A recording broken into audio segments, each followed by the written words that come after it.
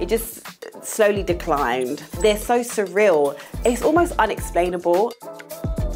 You see, in the beginning of the fairy task, we was getting along really well. Me and Louis was joking, we was having fun. And then as the day progressed, and I think everyone was getting hungry and tired. I rule the world. It just slowly declined.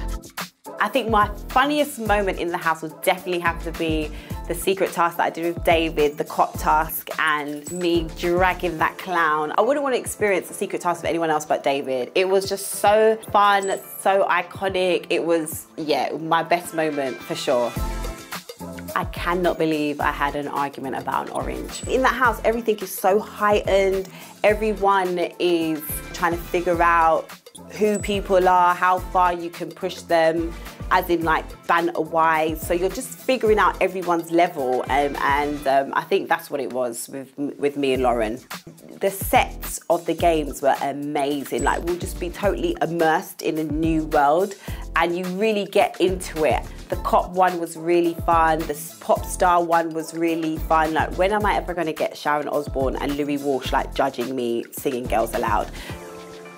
So my top 3 for the final would be Bradley, David, and I'm gonna say Fern as well.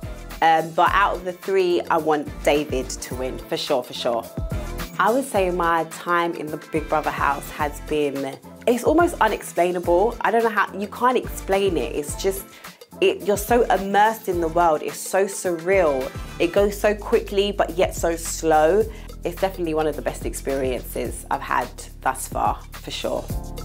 Being a Big Brother fan, I've literally had the full experience. I had secret tasks. I was like in danger the first minute I stepped into the house. Then I got saved. Then I've been up for nomination. I was in jail. I got punished last night. I've had the full experience, and it literally lived up to everything plus more.